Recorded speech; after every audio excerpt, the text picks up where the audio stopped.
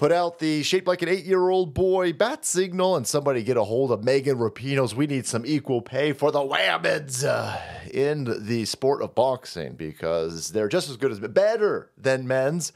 Here is undisputed middleweight champion Clarissa Shields.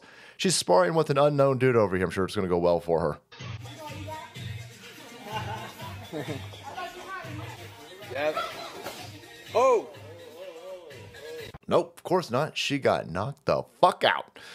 And then she runs to her car, grabs a knife because she's going to cut her trainer for setting this up. Holy balls.